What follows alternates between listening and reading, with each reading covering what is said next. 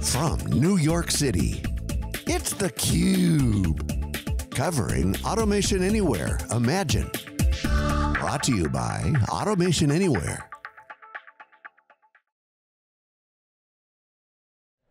Hey, welcome back everybody. Jeff Frick here with theCUBE. We're in Midtown Manhattan at the Automation Anywhere Imagined 2019. We were here last year, it's about 1,500 people, and really Automation Anywhere is really hot in the RPA space, robotic process automation, but it's really a lot more than that. It's not just automating some processes, it's really about new ways to work, personal digital assistants, and really changing the game. We're excited to have our next guest, first time on theCUBE. He's Prince Kohli, the CTO of Automation Anywhere. Prince, great to see you. Thank you, Jeff. Good to be here. Yeah, so you weren't here last year, so I'm curious to get your general impressions of the event and kind of the scene here with the Automation Anywhere ecosystem. Of course. I wasn't here last year, I heard a lot about it, but the sense of excitement, the sense of growth, the sense of opportunity, that is there in everyone. The number of customers who are here and who are excited to be here, partners who are here and who are really happy to be here, and of course, the team, my own team.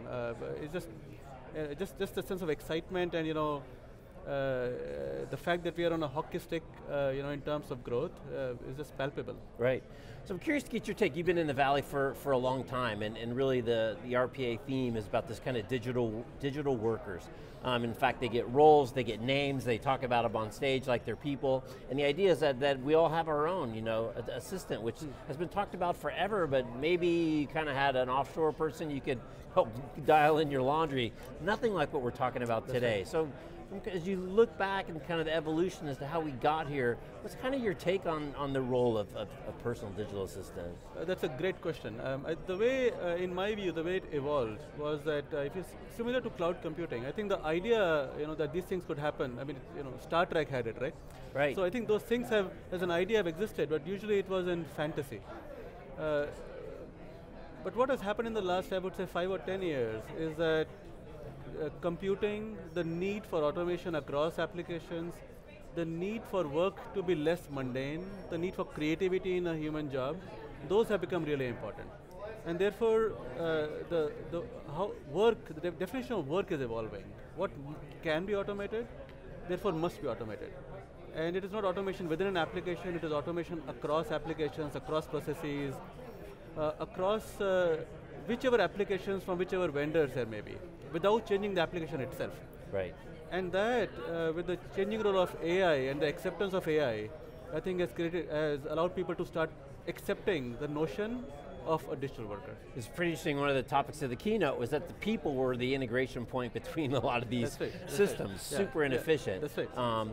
And what I think is interesting on the AI front and the automation, the place I see it just a little bit every day is on Google, right? An app that most people are familiar with, whether it's Google Maps and suddenly it's got restaurants on it, and suddenly it's got reviews on it, and suddenly it's got Street View, or whether it's now on the email, where suddenly it's guessing my response. It's auto-filling even before I start to complete my email.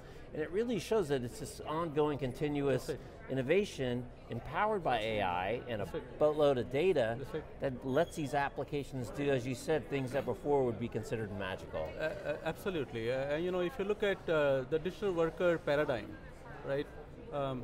It's not, if you look at a great example of a digital worker, for example, an AP clerk, right? An account payables clerk. Think of an invoicing function. An invoice has to come in, someone has to read it, interpret it. Excuse me.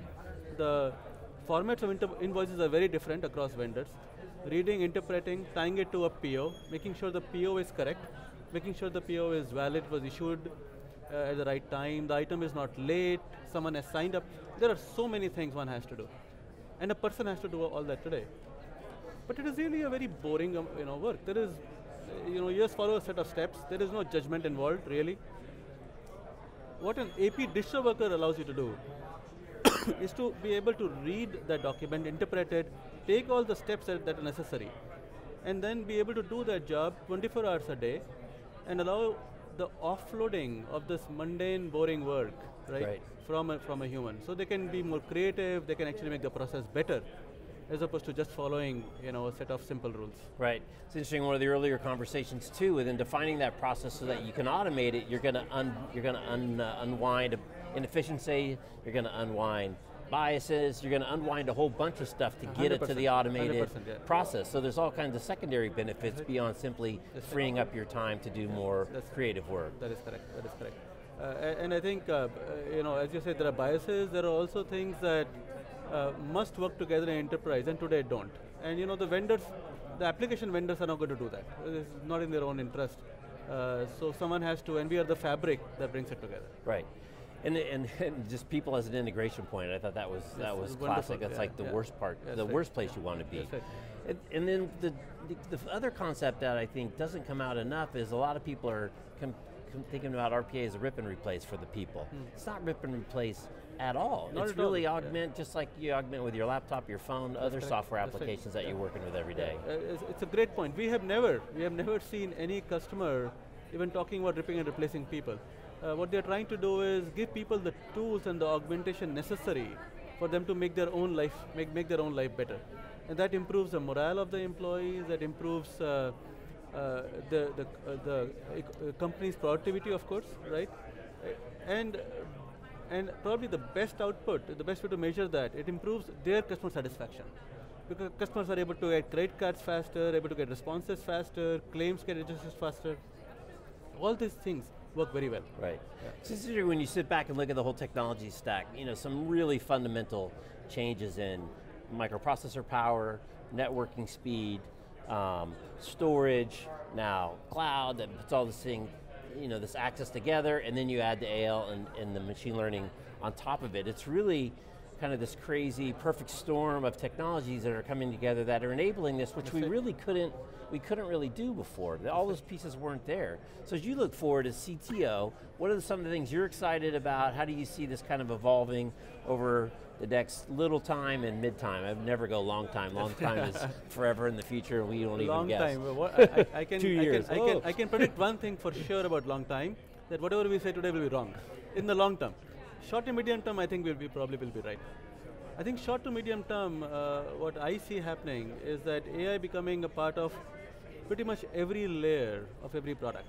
For us, for example, as an intelligent RPA platform, AI is embedded in the interaction with the application, interaction with the screen, interaction with the person, interaction with the documents. So, whichever way we interact with the outside world, as well as how we get better ourselves, AI is embedded in that. And then we use many third-party as well as our own bots to add AI-enabled skills.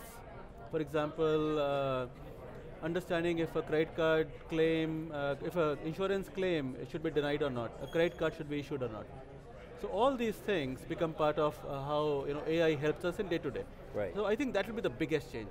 I think people, I mean, the example that you brought up, right, Google email. I don't think that people predicted that would be the first use of AI in Google. But it is a very useful, I use it all the time because it happens to get better all the time, it knows all my phrases, it knows how I respond. I think that will happen again and again. Right, right. Just like spell check, the great unwashed AI that we've all been using for years and years and years. All right, Prince, so final word is really, I think that's important, is you're talking about the intelligence. It's not just a process that we apply software to, but this kind of ongoing, iterative intelligence applied, whether it's machine learning or AI, to make it better and better and better and better. It's not just going to be static. Not at all, not at all. I think it understands what it needs to be doing, and it then provides ideas on how it could be doing better, and then it integrates those ideas back.